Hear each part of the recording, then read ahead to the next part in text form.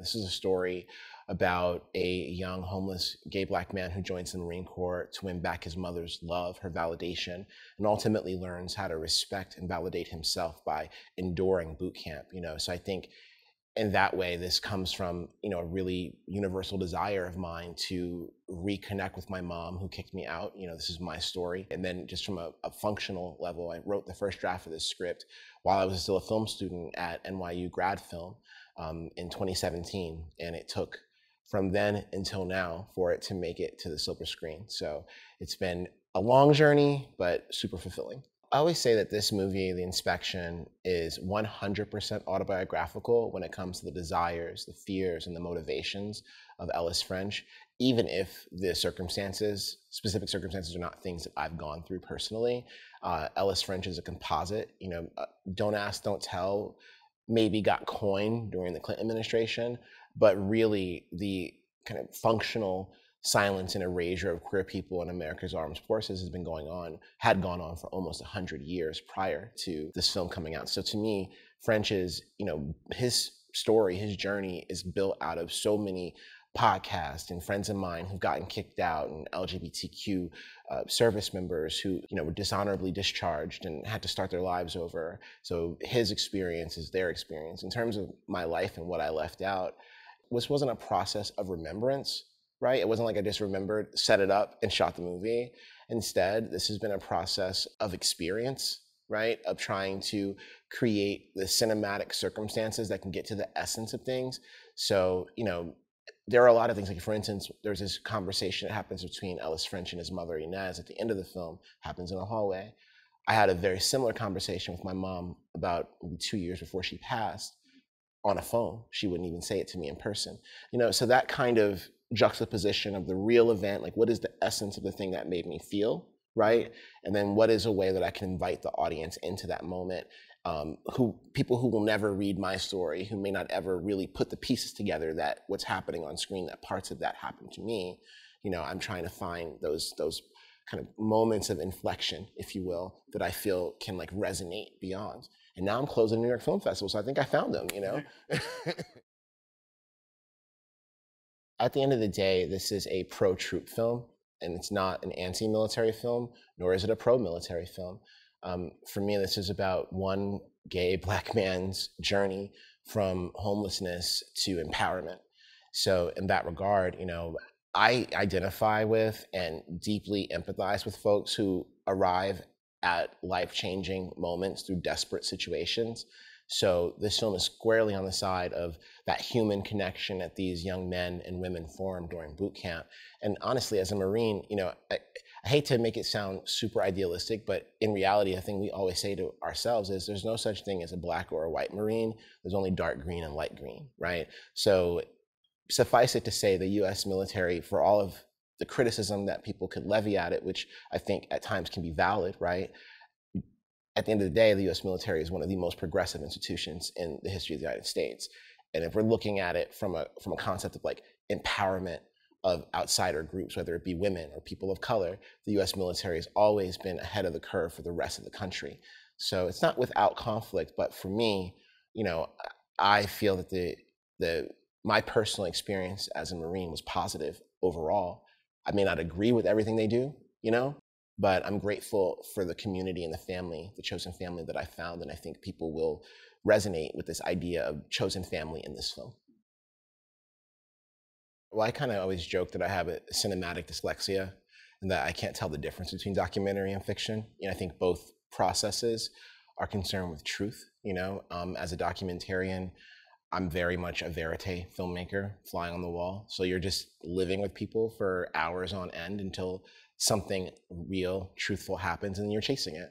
And then as a fiction filmmaker, I think the way that helps is that, you might block it, rehearse it, do all of these things, light it, and then the actors do something that's totally unexpected, that feels way more honest and truthful than what you wanted. So now you've got to chase it. So in that regard, I just feel like my job as an artist is to chase the truth and find light, whatever genre. I'm a real photography buff, so I came to this project with a ton of photographic references. People like William Eggleston, you know, in terms of like how we approach this Southern landscape, right? People like Sally Mann were informing this. In terms of how we presented the young men on screen. This is, you know, very much Philip Walker de Corsia, the great Nan Goldin, who's literally one of my favorite artists ever. You know, were types of things that we were looking at. From a filmmaking standpoint, you know, Claire Denis' Beau, Travail, Gillo Pontecorvo's Battle of Algiers, and ultimately Rocky were like huge influences on how this story came together, right? We're really trying to give that hero's journey, but make it personal. And also like in the context of like the boot camp film, right? Which, yes, it's an autobiography, but it's also a military film, and that's its own kind of fraught genre within Hollywood, right? We wanted to really honor the experience of being queer in that space. And in reality, you know, boot camp hasn't changed that much in like the last 100 years, right? But the people who've come to boot camp have totally, you know, been transformed in the last 100 years. So in that regard, we wanted to make this kind of visual language that when we're in French's point of view, it's like Beau Travail, it's handheld, it's, you know, when we see French operated in the world, it's Full Metal Jacket. You know, it's this idea of the shaky ground that queer service members stand on when they're serving their country. It's awesome being with Animal Collective. I feel like I'm now like the 5th member of the band. I have a home in Baltimore, and I'm kind of bouncing between New York, Baltimore, and LA all the time. So it was important for me now that I have a presence in Baltimore to really kind of wrap myself up in the arts community. So I reached my partner, creative partner, Chester, and the producer of the film, Chester Jonah Gordon, knows that I'm an indie rocker. I have that element to me, knows that I love Animal Collective. We just moved to Baltimore. He's like, why don't you just reach out to them and see if they'd want to do the movie?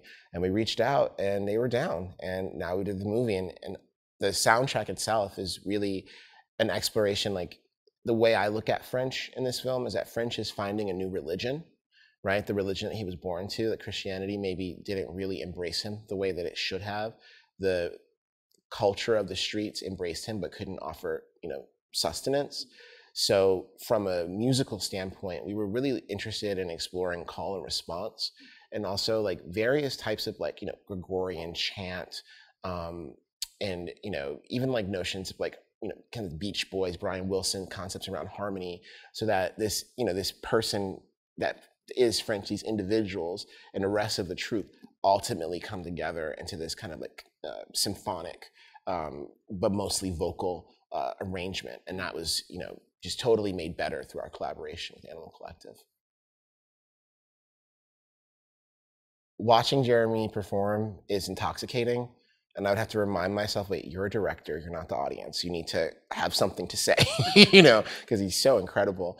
So there's that element of just, you know, this is a double Tony nominee in the same year for 2 different parts, right? He's an Emmy nominee. And I had never really worked with classically trained actors that much before. Most of my other films have been, you know, if I made a documentary and I found compelling people, I would bring them over to my narrative work, you know? So just the difference in the ability and the accuracy to reproduce the emotional intent, and then to have that as a layer and then to add to it, right? Just his ability to just repeat it and advance it was just astonishing to me. And just on a personal level, yeah, a lot of this is my story.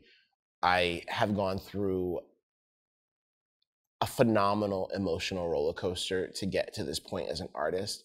And a lot of that concentrated into making the film. My mom passed, COVID happened, you know.